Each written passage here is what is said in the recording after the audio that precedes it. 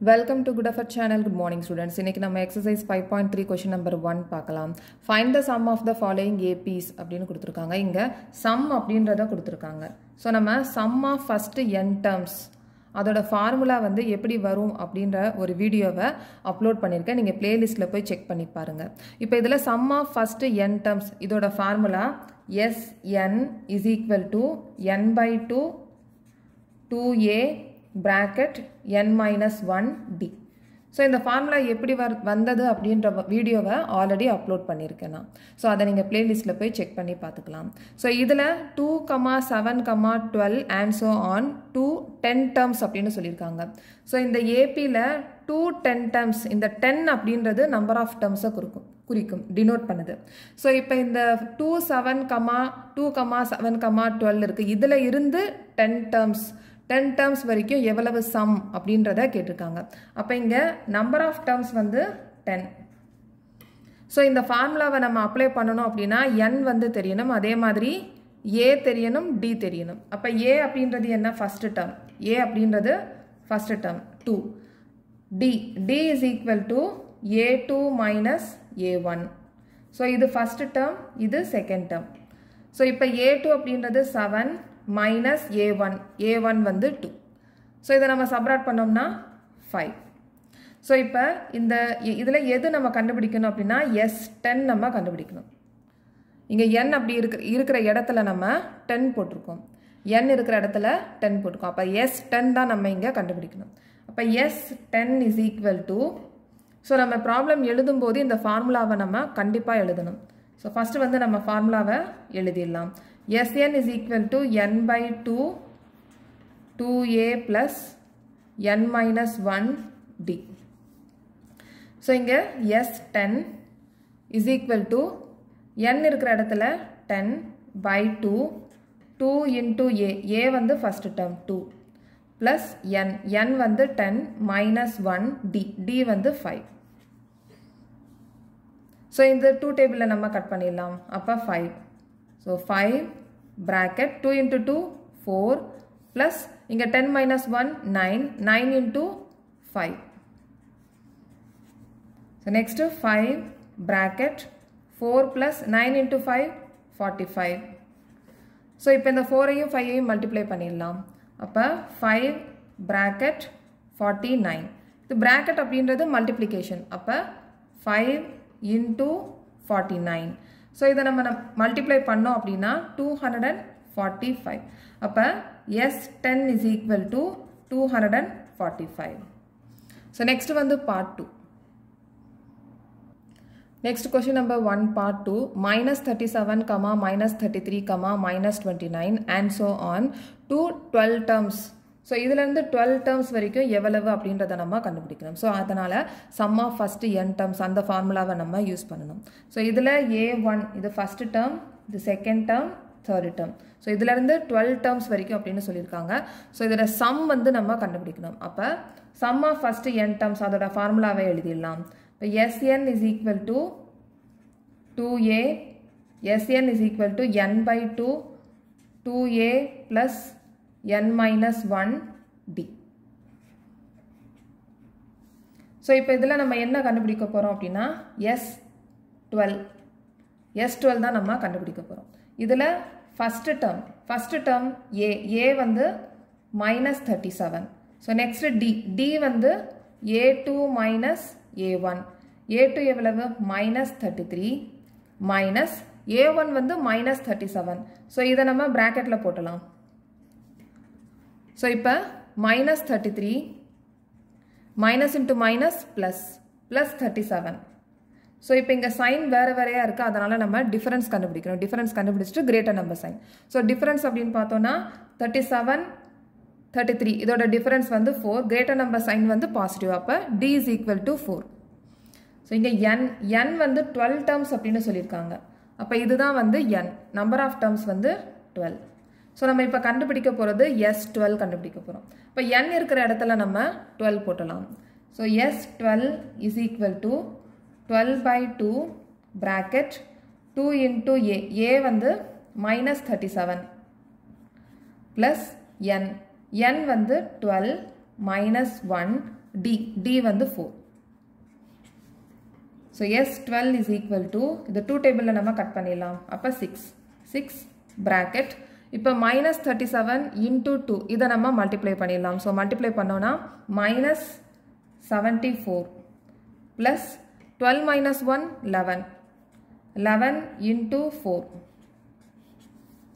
S12 is equal to 6 bracket minus 74 plus 11 into 4, 44.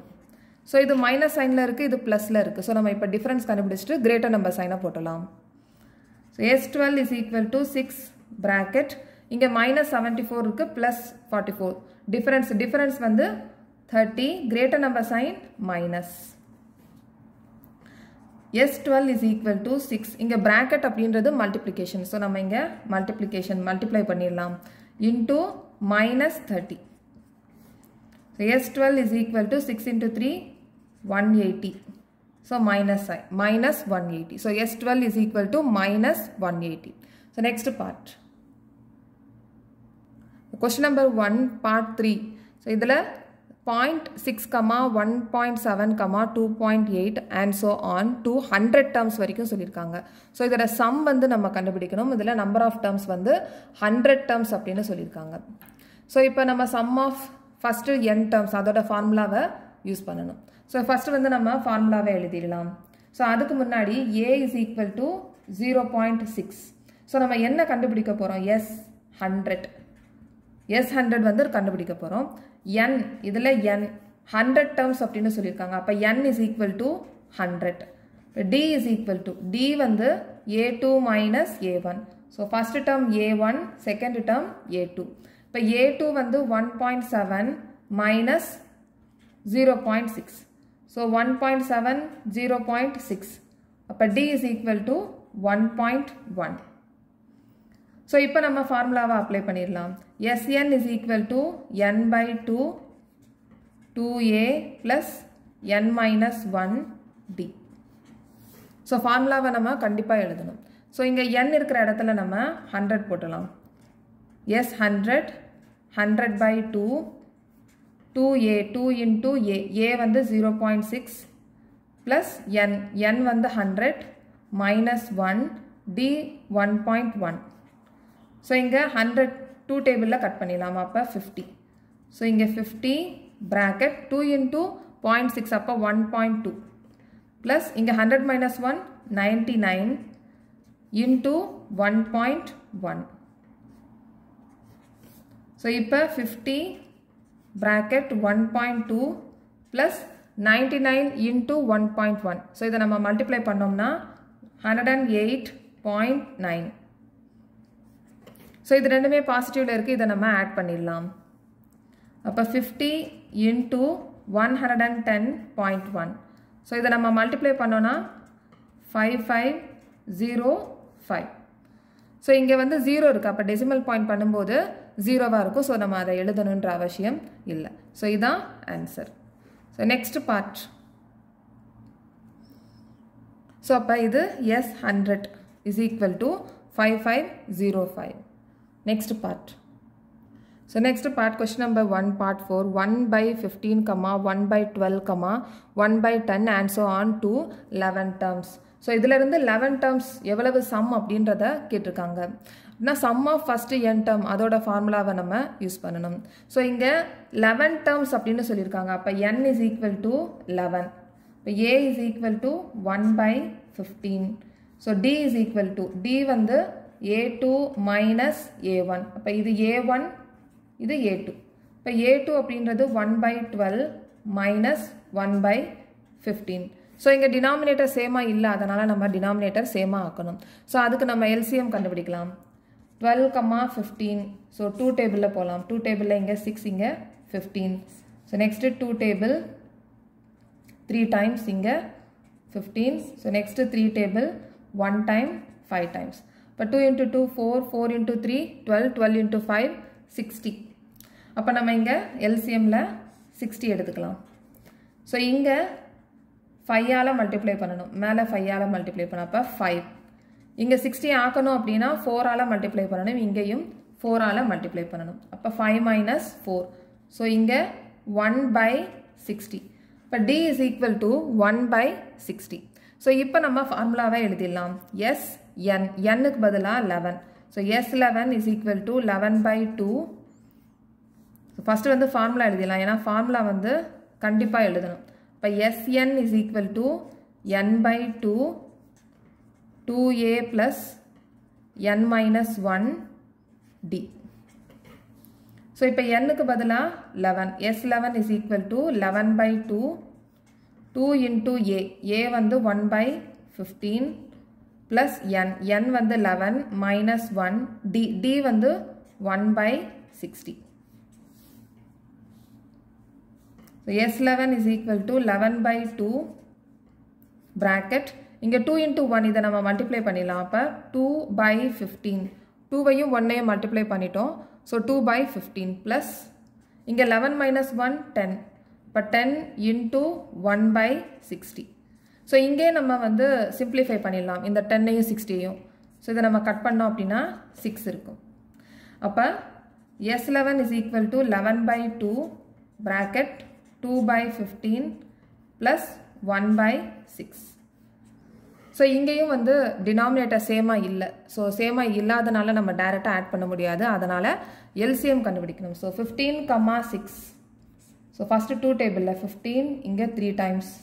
So 3 டேபிளில் இது 5 times, இது 1 time. அப்போ 2 into 3 6, 6 into 5 30. ஸோ நம்ம இதுக்கு 13 போட்டலாம் எல்சிஎம்.